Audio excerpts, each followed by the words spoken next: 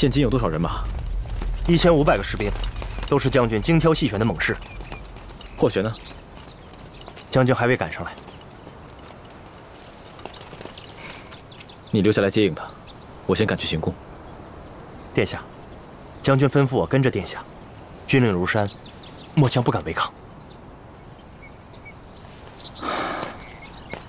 走。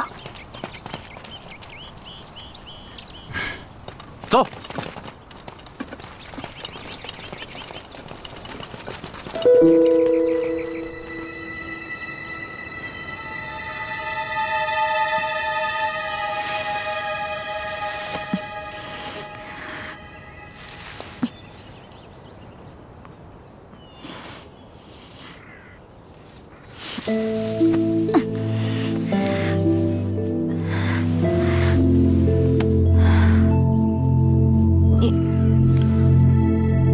你怎么在这儿？霍将军，你不知道这个树林呢是一个天然宝库，里面有很多珍贵的药材，我经常来这里的，结果却被这匹战马带到这儿来了。那你的药篓子和贪药打蛇的竹竿呢？还特意穿成这样，到底怎么回事？是这样的，王副将怕你旧伤复发，所以特意将我藏在将士之中的。王泽他竟敢！将军，请脱下软甲吧。什么？你背后面伤得很重，需要立刻治疗的。不，我要赶去行宫。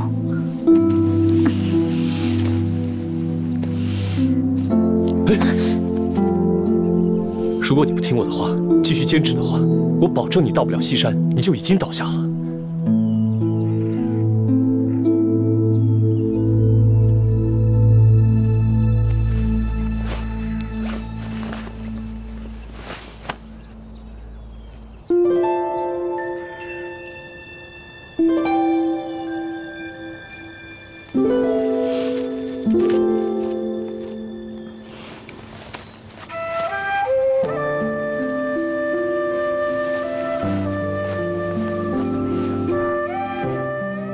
可以了。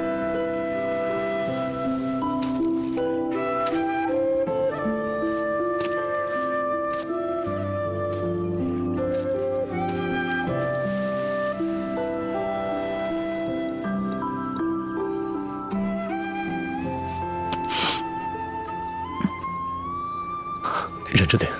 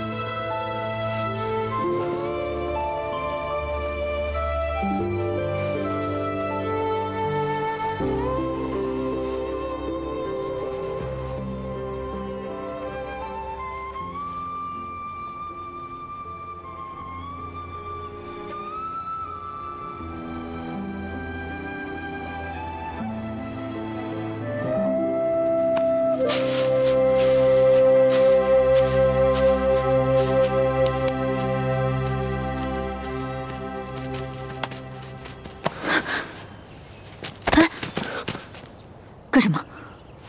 我想帮你一下。我自己可以上马。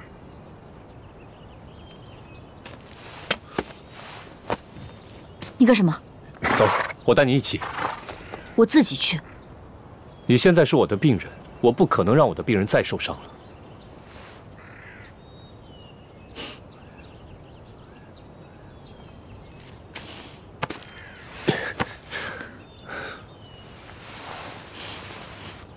别乱动，我没有恶意的，只是想帮你一下。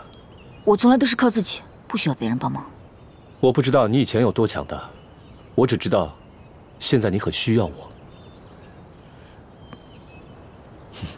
坐好了，小心掉下去。只一次。什么？只有这一次而已。是。霍玄，祝你生辰快乐。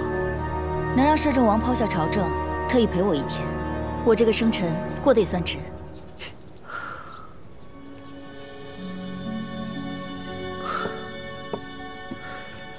这是送你的礼物。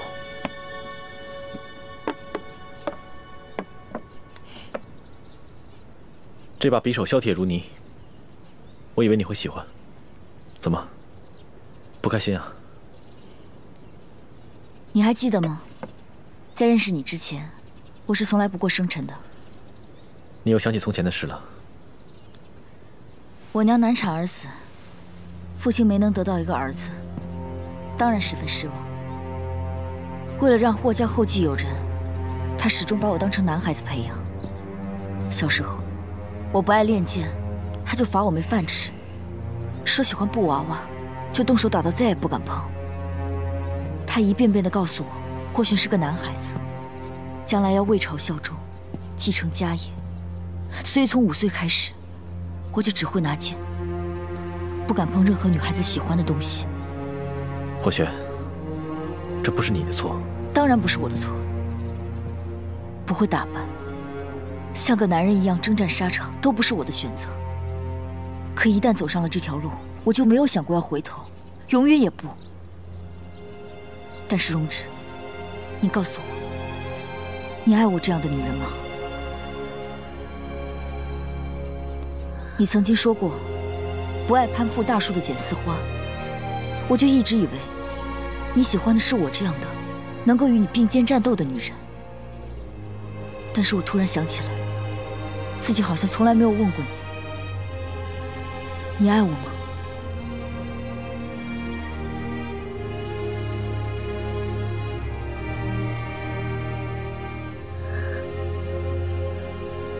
霍玄，请原谅我用这样冷硬的语气跟你说话。我所有的柔情，都已经在战场上磨光了。如果它只剩下1分，那也将全部投注在你身上。荣止，你告诉我，你爱的人究竟是谁？你对我的好，到底是出于爱情，还是不过习惯？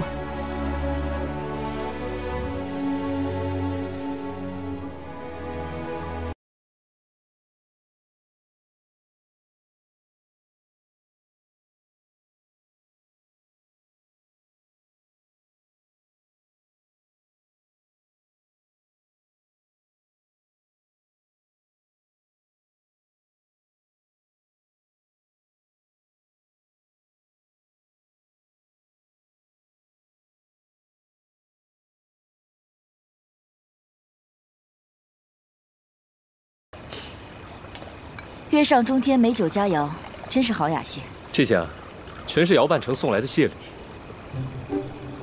平城巨富姚半城，他怎么了？吃撑了。啊？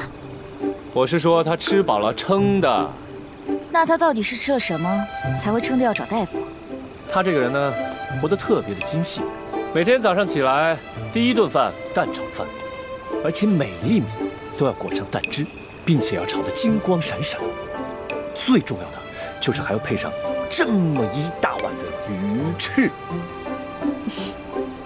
那真是很奢侈啊。但是凡事过犹而不及，坏就坏在这个蛋炒饭上。他每天拿人参拌料喂鸡，长此以往，他是鼻血长流，所以最后只能投石问医了。我还是第一次听说这种事，果然是吃饱了撑的。我还听说啊，有个姓苏的富商，他和这个姚半城啊，简直就是半斤八两。他平日里在平城天天斗富，闹的是人心惶惶。这件事情连皇上都知道了。我还听说呢，他有一个小妾，生性最讨厌比自己长得漂亮的女子，所以他规定呢，苏府上上下下所有的婢都是平城之内最丑的。最丑的？嘘，我和你说，昨天有个女郎特意来找我，非要我给她调一个什么配方，让自己变得奇丑无比。那你给他调了吗？当然了，我他说啊，你呀，不要着急，回家之后呢，把酱汁全部涂在脸上，然后对着太阳呢暴晒2日，等着黑了、丑了、长斑了之后，再去验证，肯定可以成功的。酱汁？对啊，亏你想得出来。开心吗？你看出我不开心了？当然了，刚才你眉头紧锁，我又不是盲人，怎么可能看不出来啊？这么说，你刚才是编瞎话哄我开心？不是瞎话，我说的所有都是真的。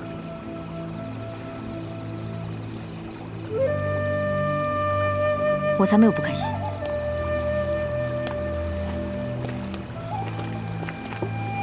谢谢你的酒，我先走了。哎，等等，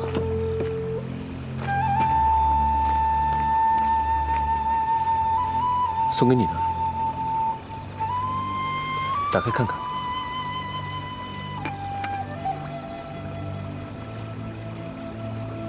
长寿面？对啊。今天应该不是你的生辰吧？不是。那你干嘛？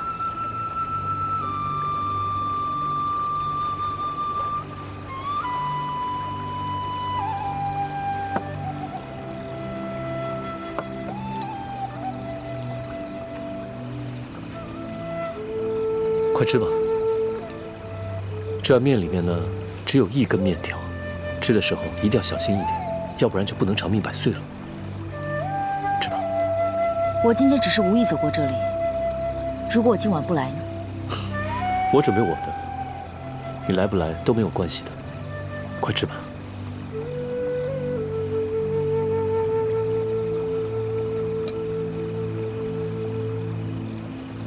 我还听说啊，武帝活着的时候，特别相信香面术。他觉得人的人中长1寸，就可以活到100岁。如果按照他这种说法，彭祖活了800岁，那他的人中就应该有8寸长，那他的脸应该有多长啊？对不起啊，都怪我，我不应该跟你说笑话的，害得你把面都咬断了。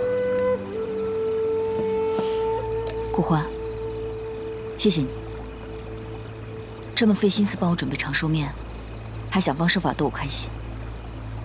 今夜，我真的很开心。只要你开心，我就心满意足了。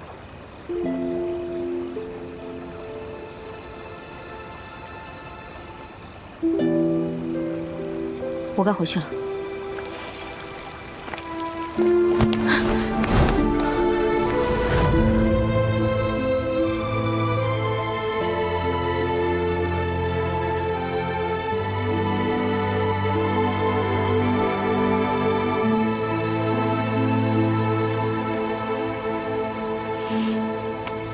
谢谢。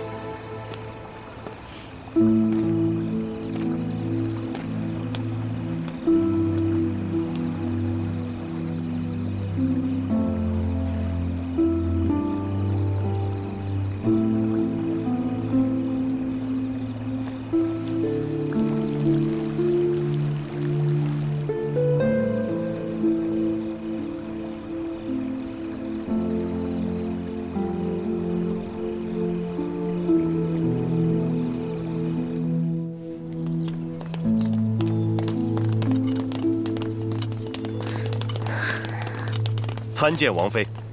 什么事？皇上有请。我有急事要出去，下次吧。对不起，这是圣旨，不容违抗。请你别为难末将，否则就凭你身边这个伤势未愈的小丫头，只怕还冲不出去。你先回去，我跟他们入宫。公主，听话，我很快就回来。王妃，这边请。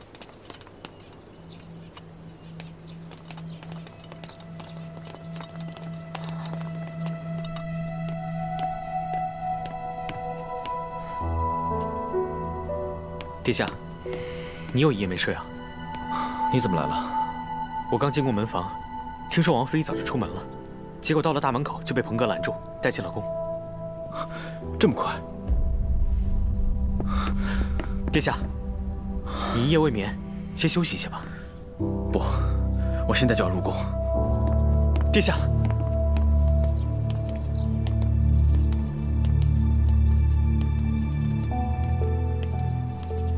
彭将军，摄政王妃。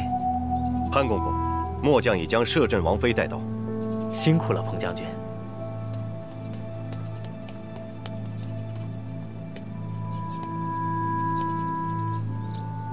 二位请跟我来吧，皇上在里面等着你们呢。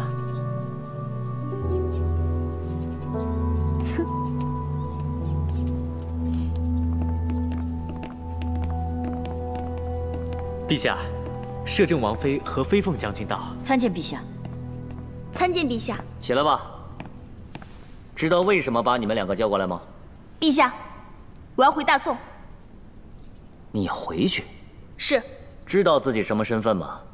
大魏摄政王妃又不是卖煎饼的，你一个不高兴就可以撂挑子不干。你笑什么？有什么可乐的？这还没说你呢。陛下，我可没有撂挑子不干啊。 你是没有，但你快把军营里的士兵都操练死了，朕以后靠谁打仗？你比他也好不了多少。陛下，这可不能怪我。不怪你，怪谁？你们两个人为了争风吃醋，把自己身份都忘得一干二净了。陛下，这是我和容止之间的事，纵然是陛下，也无权干涉。摄政王妃，注意你的言辞。我不是王妃，王妃另有人在，我有自知之明。 早就应该退位让贤，皆大欢喜。你把刚才的话再说一遍。陛下，你叫我跟霍将军过来，不就是为了安抚我们？可是我并没有觉得这件事情很可笑，也不觉得女人争风吃醋就不对。那我喜欢一个人，我自然会妒忌。但是，我并非为此事离开，我只是很厌恶现在这个局面，所有人都知道真相。 只瞒我一个，这和欺骗何异？王妃，不要再说了。霍将军，我没有你那么豁达大度，我很讨厌被蒙蔽的感觉，所以我更不会。够了，楚玉，你真以为朕不敢罚你是不是？这一大清早的，谁惹陛下这么生气啊？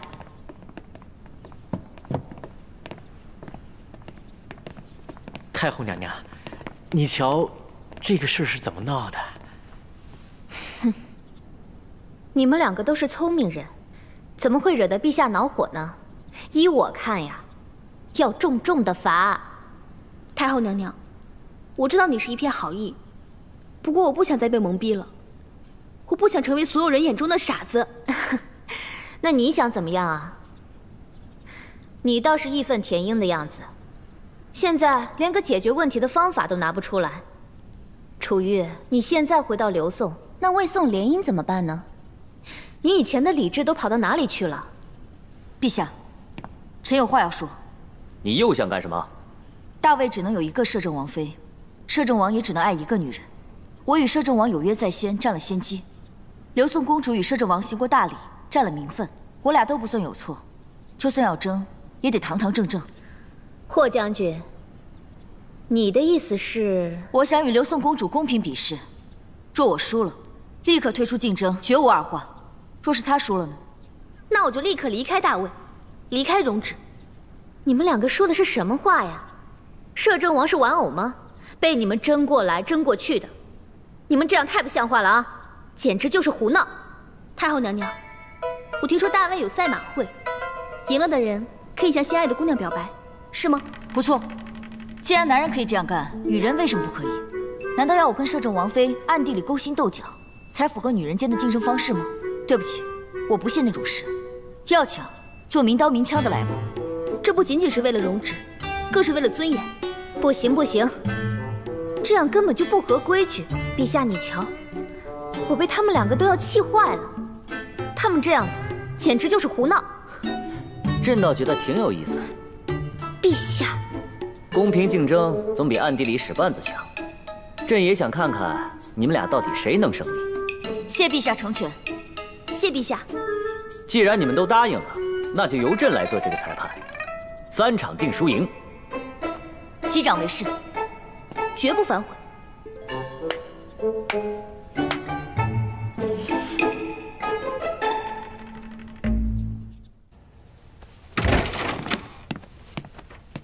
为什么要答应和后选比试？为什么不行？你把我当成什么？我不是一个人吗？没有自主选择的权利吗？自主选择？你当然没有了。楚玉，荣止，我不是为了你才去跟霍轩比试的。所有人都瞧不起我，贬低我，说我这个大宋公主配不上大位高贵的摄政王。可我就要证明给他们看，我不是废物，也不是万事不懂。世上没有我配不上的男人。不管怎么样，马上终止比试。可皇上已经下旨了，平城人尽皆知，你要怎么取消比试？楚玉，你比不过他。你知道霍玄武功有多高吗？从小接受什么样的训练？你若执意要比的话，一定会付出不可想象的代价。对，他武功高，人又聪明，还会练兵打仗，连男人都不得不服气。但是我也不差吧？我相信只要我努力，一定有一决高下的机会。所以就算输了，也要比试比输，而不是还没开始就胆怯，那是懦夫的行为。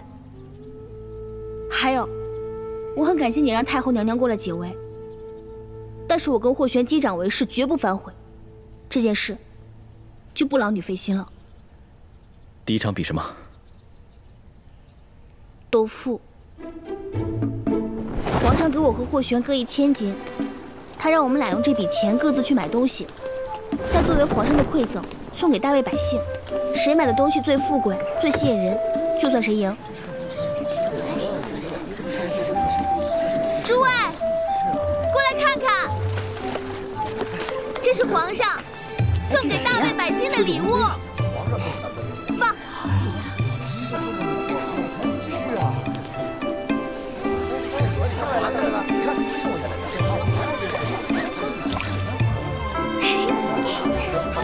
大家快捡啊！这就是礼物。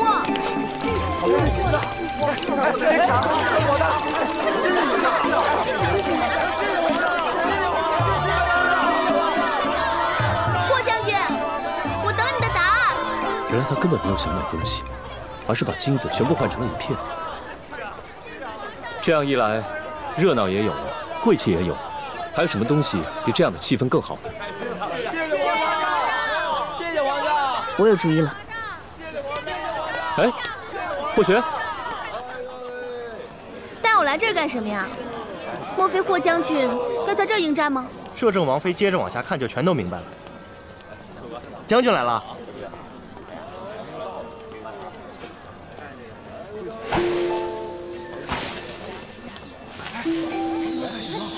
好漂亮啊！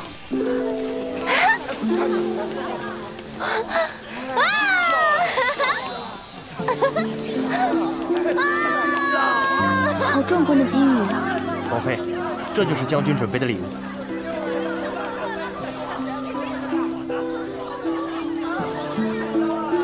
我曾听闻，有欲以万金玉石废去者，门下客以金进买金帛，再至金山塔上，向风扬之，顷刻而散，沿江草树之间，不可收复。我本以为是传说的，没想到竟然看到真的。想必霍将军把金子变成金羽，一定极下功夫。霍将军，这一场是你赢了，我认输。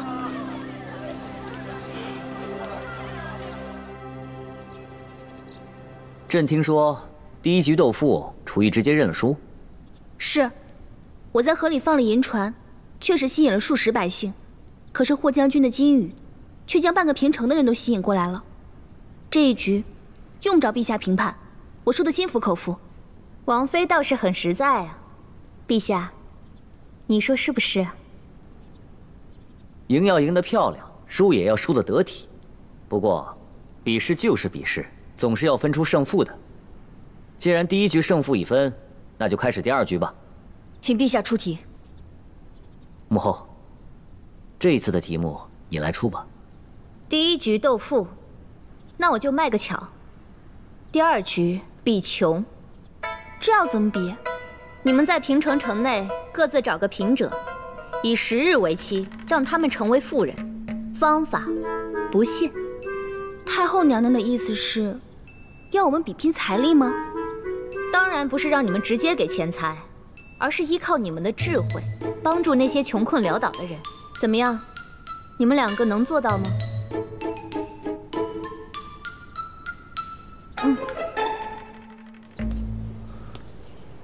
你要去哪儿？去找人应约啊。你军营里有这么多事情，你都丢下不管，竟然陪一个丫头去疯，难道你要别人说你跟她一样没秩序、不懂事吗？干嘛这么生气啊？你怪我们把你当成赌注了，还是说你怕我欺负楚玉？霍玄，你放心，我武功比他高，又经常上战场，未免胜之不武。我早已提出，一不比武功，二不比战术，只是比智慧和手腕。这样你还担心什么？可你们把事情闹这么大，要如何收场？那么，摄政王是担心我输了以后放弃你，还是怕楚玉离开平城？你到底要说什么？在我印象中，你从来没有这样说不出来话的时候，我是不是说到你心里去了？霍玄，我希望你考虑清楚，如果楚玉输了，他一定会离开平城。你有想过吗？她是摄政王妃，她怎么样回到故乡？如果你输了，以你骄傲的性格，一定会撂挑子走人。霍家军怎么办？这样的意气之争，毫无意义。或许在别人眼里是这样，但是容止，你就是我奋斗的意义。从前我就知道，你将来会是我的夫君，所以我以你的理想为理想，以你的目标为目标。只要是你对我的期待，我全都会不折不扣地完成，甚至不问任何缘由。这一次，你能不能站在我的立场上，为我考虑一次？霍玄，我的士兵们在看着，整个平城都在看着，我一定要比试，而且要赢过楚玉，堂堂正正地成为你的妻子。不论是谁，哪怕是你容止，也左右不了。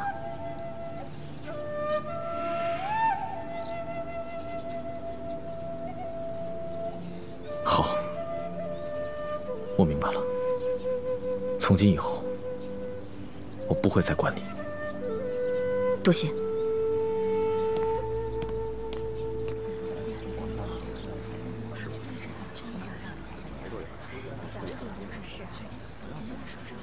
啊，你说我该找谁呢？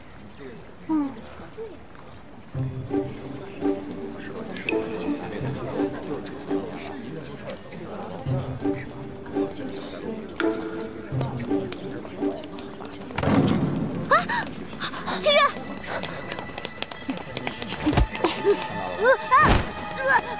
放开我！你放开我！放开我！放开我！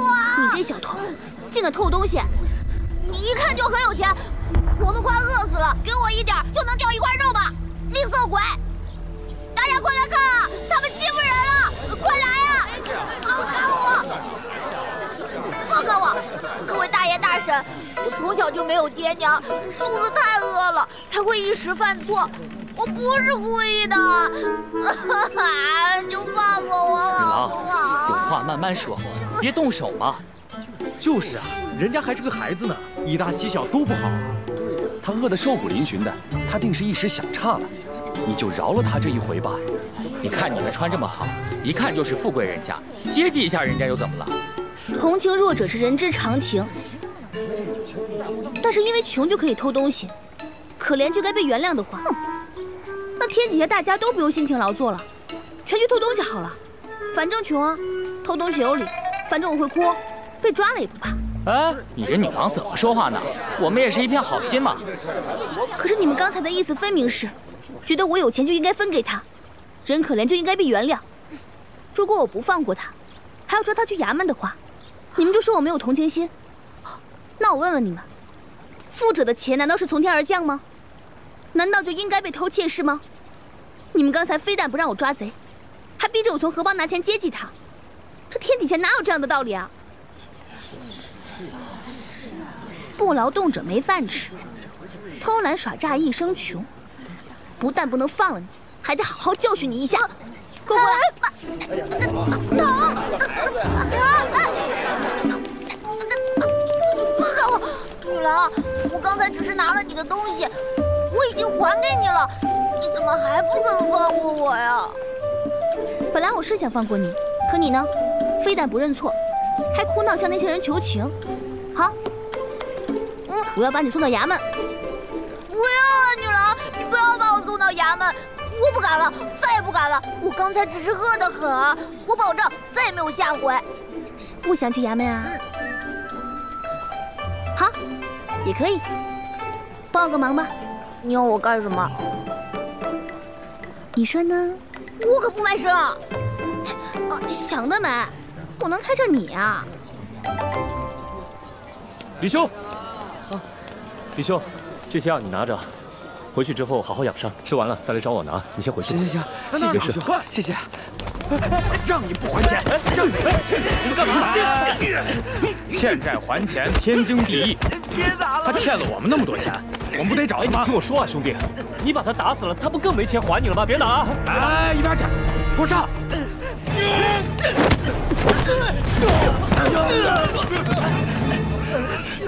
怎么，还想打？哎，别！女郎，我们有眼不识泰山，不打了。说，到底怎么回事？说吧。我的乌鸡全死了，你叫他们打死我好了。乌鸡是什么？乌鸡啊，就是一种眼角及内脏皆为黑色的珍禽，可以用作食疗。现在卖给贵族，价格不菲的。这么说，他是因为养的鸡都死了，才会伤心欲绝。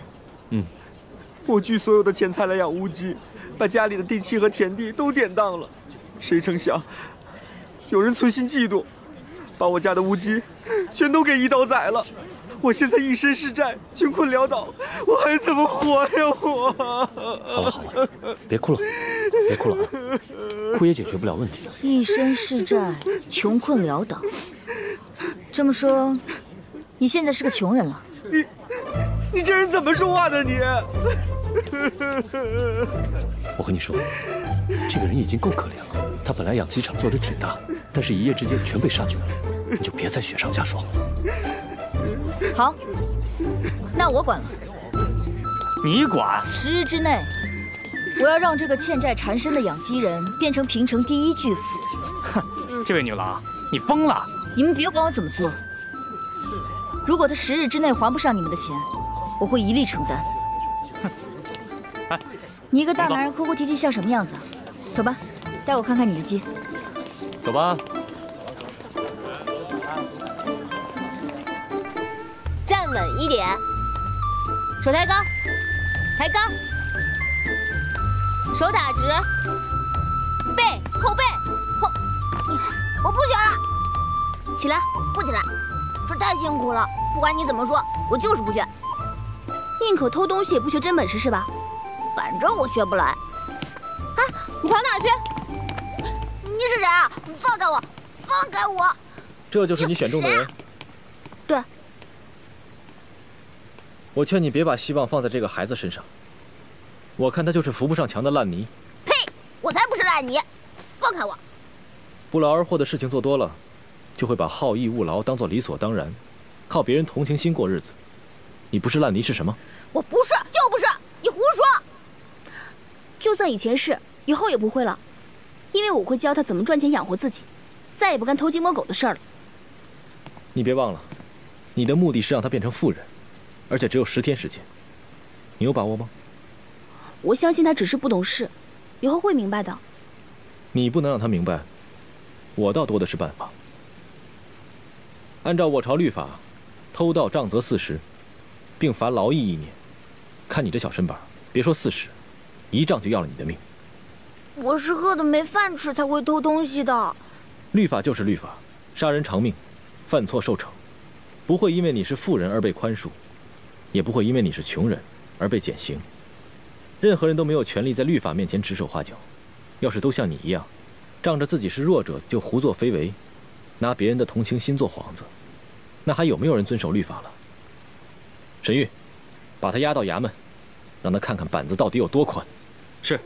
不要去衙门，放开我！姐姐，你救我，我求求你了，我学，我一定好好学。当真。懒惰的秉性是改不掉的。沈玉，再给王妃另选一个完成赌注。是。啊！我就选他了，我不准你们动他。不后悔？绝不后悔。记住了，男子汉的颜面是自己挣来的，不是大风刮来的。我会好好学习，才不会给你这个机会。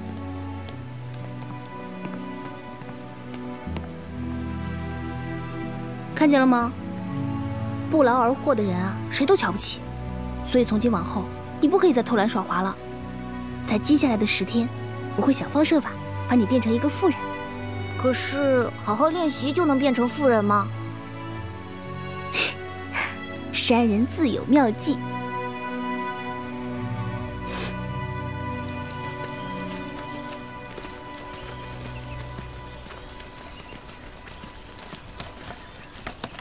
将军，都准备好了吗？都准备好了，按照你的吩咐把鸡都带来了。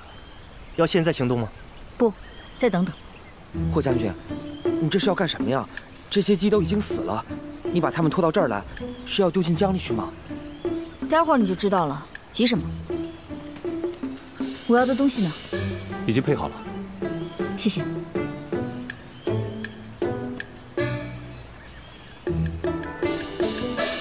霍玄当真这么做啊？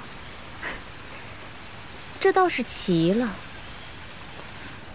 他到底想干什么呢？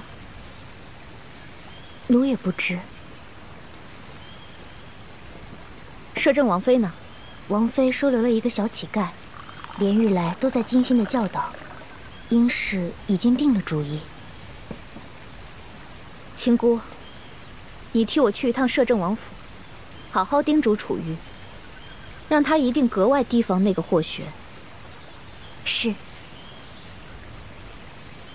手打直，屁股别往前挺，往下蹲，驼背，头抬起来，再往下蹲点。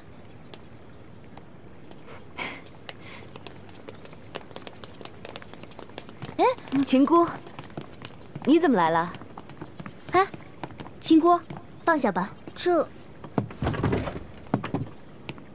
秦姑，这是什么呀？摄政王妃，10日之期马上就要到了，这是太后娘娘给你的馈赠。馈赠？什么意思啊？王妃，太后娘娘送你这些东西，要你收下，赢了这次比试，还不快些？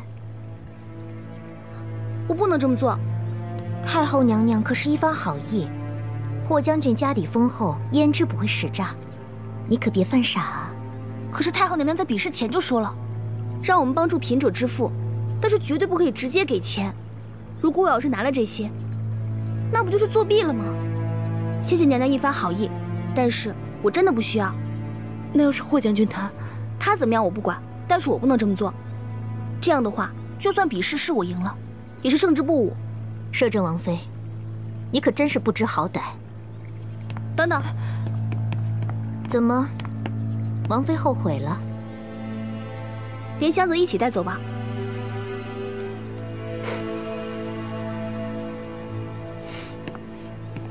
带走。你看，哎，金姑，公主可是把所有的希望都寄托在你身上。金姑，你可得好好练。哦，刚才教的都记住了吗？金姑，记住了。金姑，我们继续练。又忘了肚子。王妃，后背，你怎么不收下这些东西啊？这太后娘娘也是一片好意啊。输就是输，赢就是赢，但是我真的不能接受那些。你呀，啊，过来。你之前说饿得受不了才会去偷东西的，那平城像你这样的孩子多吗？当然多了。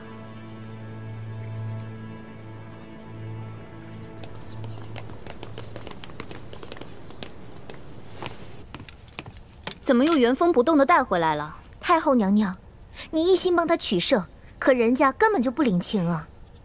能把你给气回来，想必楚玉他是言辞拒绝了。奴是真没见过这么不知好歹的人，就凭他那三脚猫的功夫，哪比得上飞凤将军啊？娘娘这是为他增加赢面，若是换了别人，还不欢天喜地的谢恩？真傻瓜！你还真别说，楚玉他还真是挺倔强的。只有等他输掉摄政王的时候，他才会知道什么叫做后悔。娘娘，现在该怎么办啊？能怎么办啊？我们能做的不是已经都做了吗？静观其变吧。皇上驾到！参见陛下。参见陛下。免了，把你的成果拿出来吧。好，动手。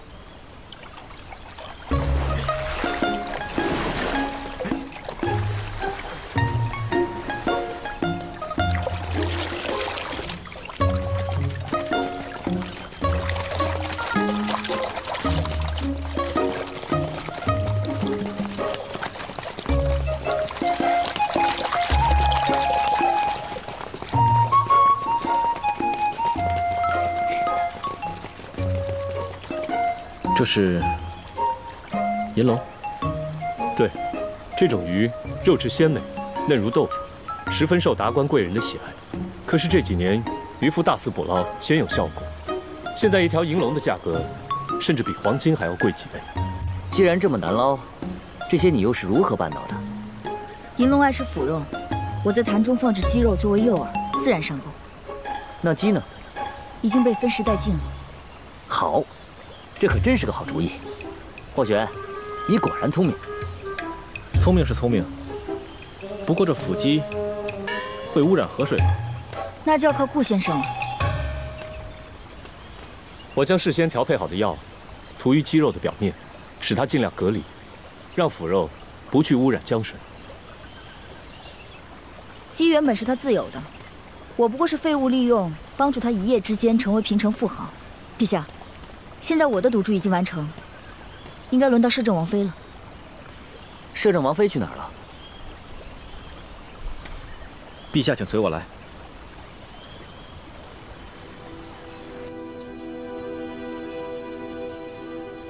带朕来这儿做什么？摄政王妃呢？他让臣带陛下来，说到了，一看便知。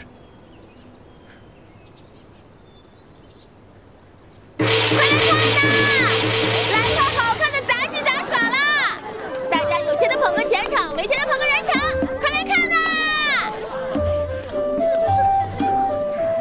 今天呢，我要给诸位表演一个节目。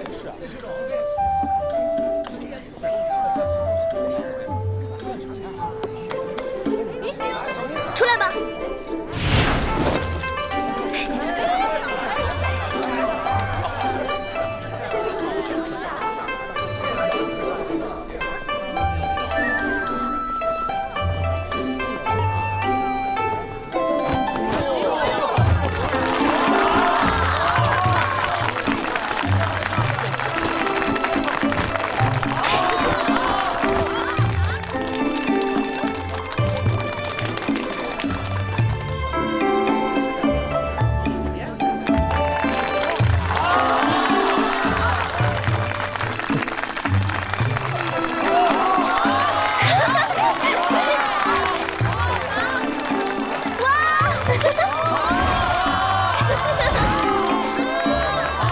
这些孩子可真有意思。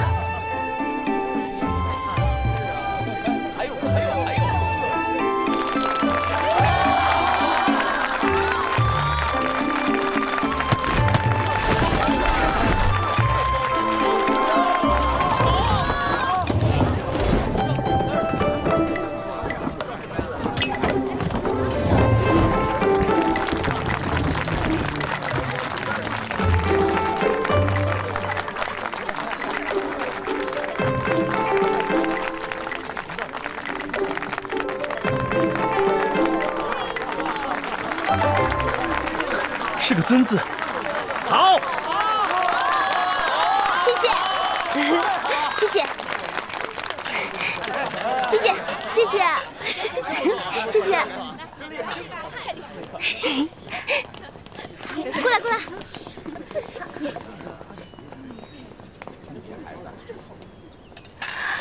谢陛下。他就是你选中的人选。是，陛下，他只是平城一个小乞丐，这些孩子和他一样，他们都是战乱留下来的孤儿，根本没有地方去，只能到处流浪，有时候还会偷东西。陛下不是说了吗？让我帮贫者致富，所以我就把他们都召集起来，组成一个杂技团，依靠表演赚钱。赚了多少？再说也没有用了吧？那些银龙可以使养鸡人成为平城的巨富，而摄政王妃带的这些孩子，挣的也只有这些。很明显，是王妃输了。我们已经很用心了，我们真的很用心学了。别难过，没关系，我不在意的。不，这次是我输了。将军，这时候可不能让。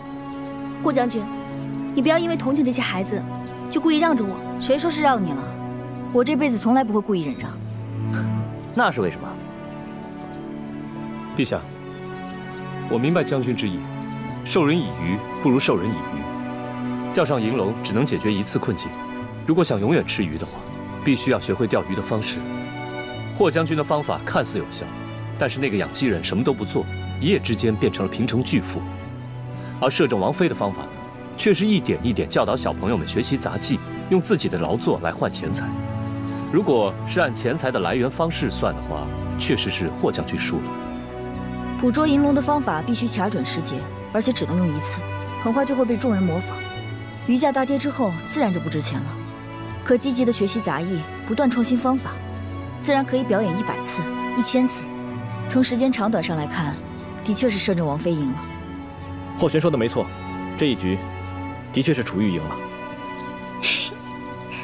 连你也这么说？是，他们还有一个理由都没说。哦，什么理由？他们不是不说，而是根本不敢说。楚玉帮助的是一群战乱遗孤，这些孩子本应由朝廷照顾，却因为照顾不周而流浪。如果继续流浪下去，只会让他们好逸恶劳。楚玉教会他们自食其力，其实在为朝廷减轻负担，承担责任。他教给孩子们的是精神财富，远比一个让走投无路的人重拾财富要有意义的多。说得对，这一局，朕判摄政王妃胜。真的？那陛下，这些孩子可不可以？来人！臣在。这些孩子每一个都要妥善安置，记得，不光是他们，平城城内因为战乱失去父母、流离失所的孩子们，都是我们的责任。是。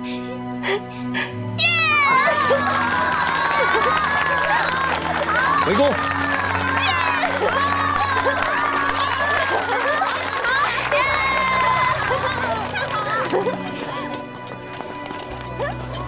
你让出了这一局，不后悔啊？如果我坚持用财富的数量来衡量比试，这一局自然是我赢了。但任何一个真正有责任感的人，都绝不会这样打击孩子们的自信。哪怕是为了这群无依无靠的少年，我也非输不可。更何况，第3局赢的人一定是我。那么自信？万无一失。这2盆都给我留下吧，你们先下去。是。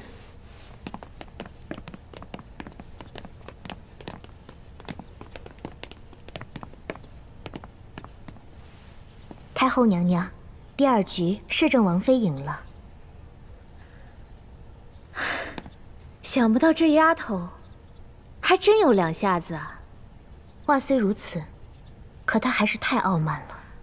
哼，但凡有本事的人都有资格傲慢，况且楚玉她还这样年轻，气盛一些也没有错。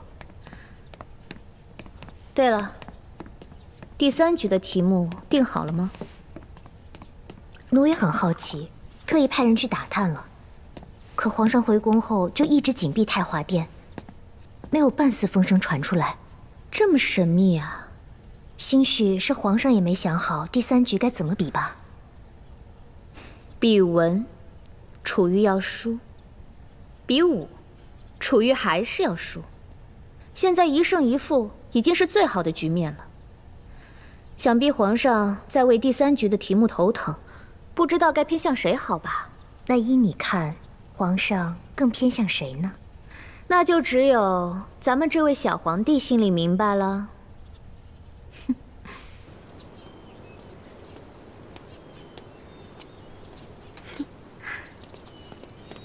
封贵人，摄政王殿下，殿下，这是刚送皇上回来吗？这么巧，就遇见封贵人了。是。看样子，你过得很不错。皇上对红袖关爱有加，从前的奢望，如今都已经实现了。你在宫里过上了神仙般的日子，难道忘记刚入宫时的初衷了吗？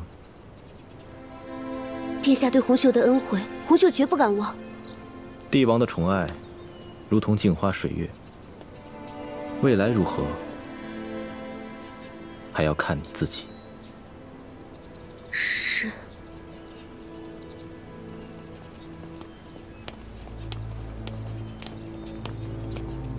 贵人，走吧。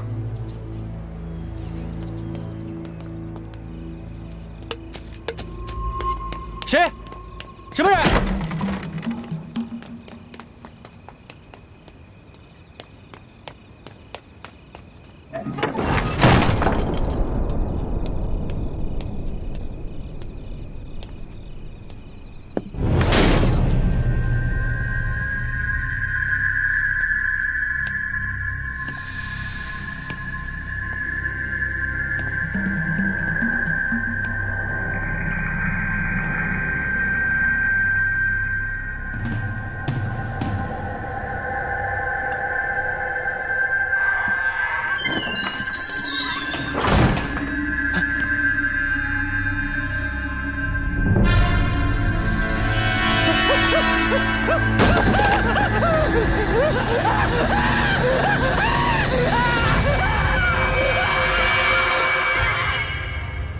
陛下在为何事担忧啊？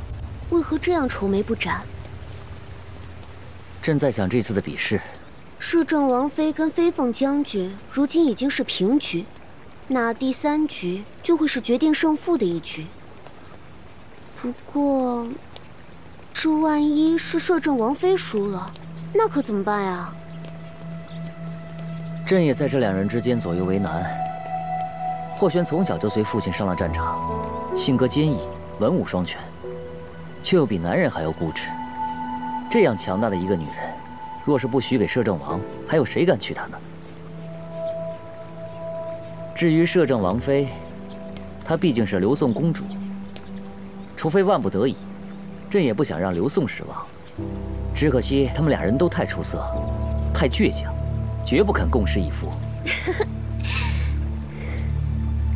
陛下错了。哪里错了？身为女子呢，哪有敢独占摄政王的念头啊？对于霍玄而言，他无非就是想要成为摄政王心中最重要的那个位置。对于楚玉，既然他以前容得下马雪云，又怎么会容不下霍玄呢？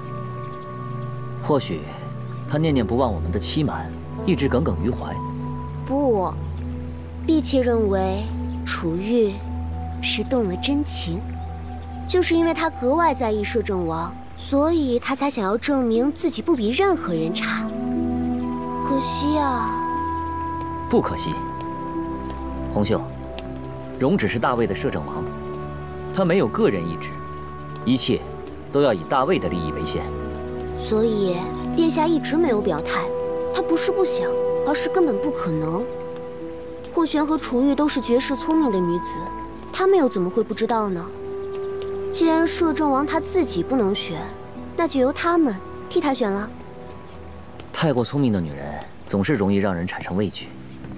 陛下，女人太过愚钝会让人觉得生厌，而女人太过聪明啊，又会让人觉得畏惧。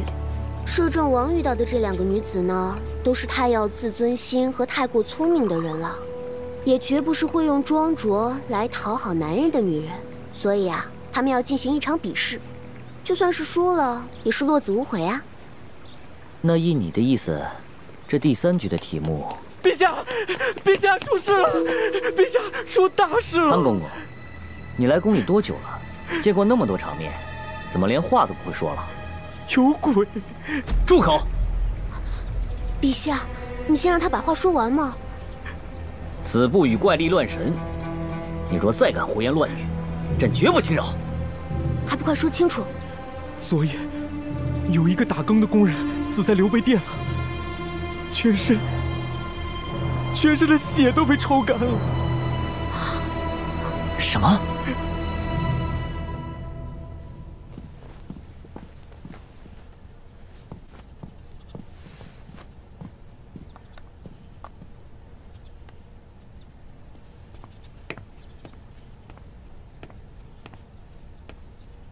第3局的题目定好了吗？说话呀！太后娘娘，刘备殿今日突然出现一具干尸，皇上已经赶过去了。你说什么？不止如此，摄政王妃与飞凤将军今日一早也去等第3局的试题，此刻也被一并叫了去。他们也去了。那摄政王呢？摄政王现在在什么地方？皇上今日办了早朝，摄政王此刻想必也在刘备殿。混账！都下去吧。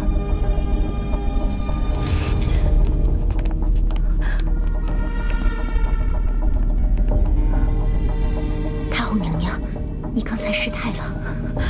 你没有听到吗？他刚刚说的是刘备殿，就是那个太后娘娘。只是一个小小的工人死在刘备殿罢了。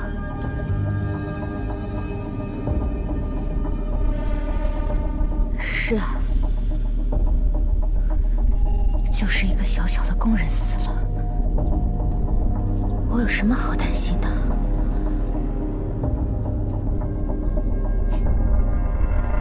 走吧，我亲自去看看。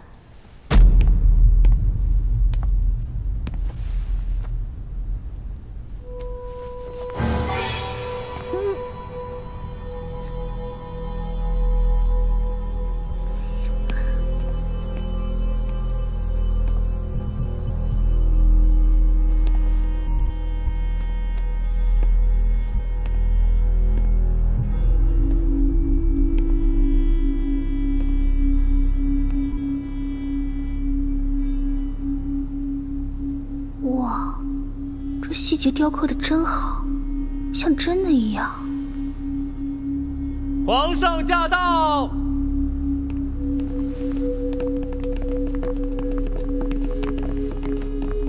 参见陛下。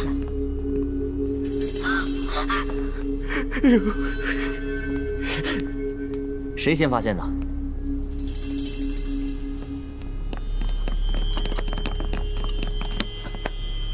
参见陛下。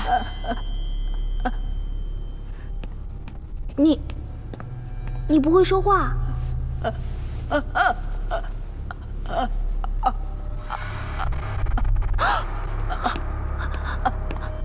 他没有舌头。你是哑巴？飞凤将军，这个宫女早些年犯了规矩，被割了舌头。陛下念她是刘备殿的老人了，就把她留在了这儿，负责一些日常打扫。她是说不出来话了。你说。回禀陛下，今天一早，奴2人就像往常一样来殿内打扫，一进门就发现他。你们进来的时候，门窗都紧闭着吗？是，门窗都是紧闭着的。行了，赶紧出去吧，出去吧。太后娘娘到！参见太后娘娘。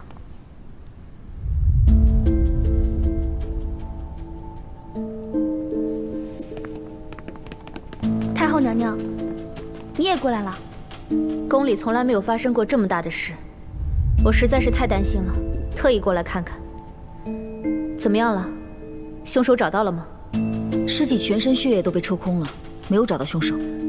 抽空了？什么样的人啊，会有这么大的本事？太后娘娘，这尸体可恶心了。你看，放下！把他给我放下！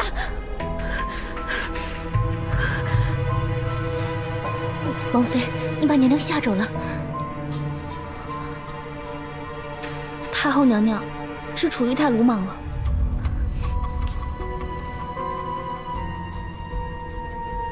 没事，我就是从来没有见过这种景象，想想都觉得怪吓人的。的确很可怕，朕看着都很恶心。母后，你要是身体不适，就先回去吧。多谢陛下关心，哀家没事。陛下，您不正为下一题的题目而发愁呢吗？婢妾建议，就以此为题。什么？也好，就以此为题。10日之内，谁若是能破解此案，就赢得比试。不可以！整个人的血液都被抽干了，这该有多危险啊！陛下，再这么下去，肯定会出大问题，绝对不可！太后娘娘，若是抓不到凶手，迟早还会有人遇害的。我愿遵从陛下谕旨，将凶手绳之以法。飞凤将军倒是罢了，毕竟上过战场，见过死人。那楚玉呢？她是摄政王妃，怎么受得了这个？楚玉，你可千万不能犯糊涂。楚玉，你害怕吗？我不怕。楚玉，太后娘娘，你放心好了。楚玉以前没有见过这样的事情，所以我愿意试试。果然都是有勇气的女子。不过，太后的顾虑也未尝没有道理。陛下，这样吧，还是以10日为期，但你们可以各自寻找帮手。谁若是能在期限之内找到凶手，谁就是最后的赢家。是。